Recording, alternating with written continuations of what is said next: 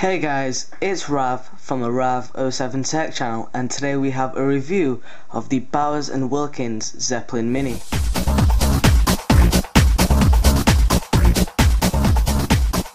Now I'm sure that you all remember the Zeppelin, which is a very iconic iPod speaker system that is renowned for its eye-catching design and top quality sound.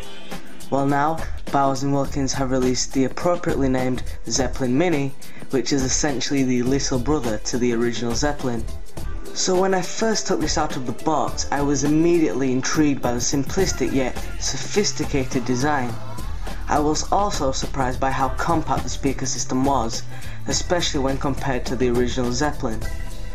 The product is only 32 cm in length, 20 cm in height, and 10 cm in depth, so it's both practical and portable.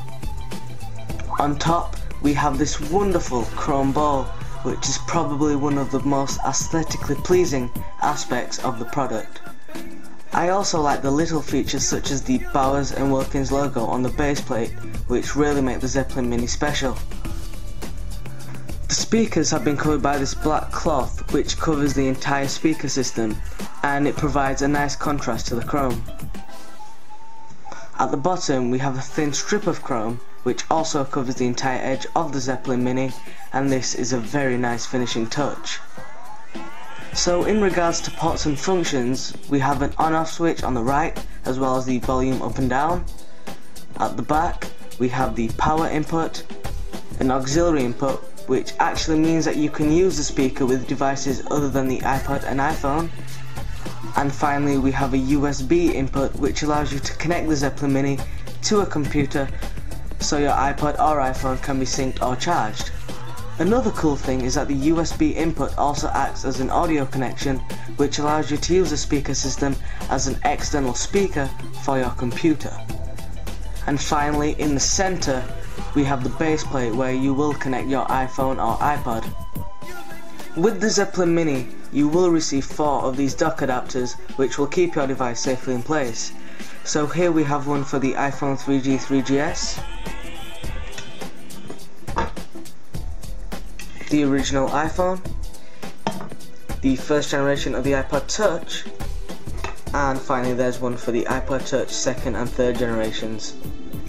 Unfortunately, they do not include adapters for other iPods such as the iPod Classic or iPod Nano, but they should still fit in the dock connector without too much difficulty. So when you want to place your device onto the Zeppelin Mini, you will need to get the relevant dock adapter. In my case it's the iPod Touch 2nd generation one, and simply slide it onto this piece here. You will then need to slide your iPod into the adapter until it attaches to the dock connector. And you will notice that it will immediately notice the iPod and it will begin to charge the device. You will also notice that we have a little blue LED here, and this basically indicates that a device is connected, and when it's ready to play a song it will begin to flash blue. Most other iPod or iPhone speaker systems do not allow you to have physical functionality of your device, but the innovative design of the Zeppelin Mini allows you to physically grab hold of your device. Another awesome feature of the Zeppelin is the rotating arm. All you have to do is slowly begin to rotate the device 90 degrees and the Zeppelin Mini will finish off the movement. The rotating arm will allow you to view your device in landscape to watch movies or even browse music through CoverFlow. To control the speaker system, we have this very compact remote control. The remote matches the design of the Zeppelin Mini with this high gloss plastic on the front and this very shiny chrome on the back. The remote provides basic actions such as volume up, volume down, play pause, previous and next.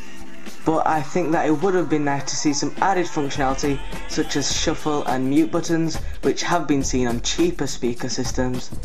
So now onto the topic that you've all been waiting for, sound quality.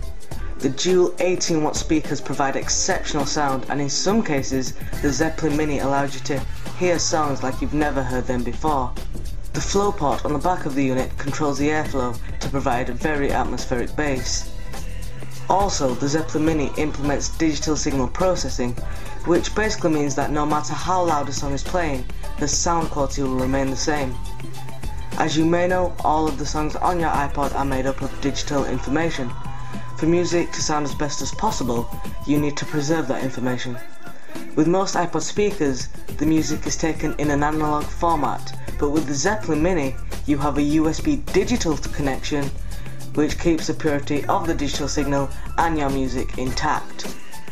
So I'm now going to play a song through the speaker system, and although the camera audio won't do the Zeppelin Mini justice, it will hopefully give you a better insight into the sound quality. But thanks to all the haters, I know G4 pilots on a first name basis. In your city, faded off the ground. Nino, she insists she got more class. We know, swimming in the money, come and find me. Nemo, if I was at the club, you know I balled. Chemo, drop the mixtape, that shit. So now on to my conclusion. The Bowers & Wilkins Zeppelin Mini is definitely one of the sexiest and best sounding iPod speaker systems around. With a price tag of £299 in the UK or $399 in the US, the obvious drawback is the price. But if you've got the cash and are looking for an iPod speaker system with elegant design and excellent sound quality, then the Bowers & Wilkins Zeppelin Mini is definitely an ideal choice. So I hope you enjoyed this review of the Bowers & Wilkins Zeppelin Mini iPod and iPhone speaker system. Please stay tuned to the channel for more technology reviews.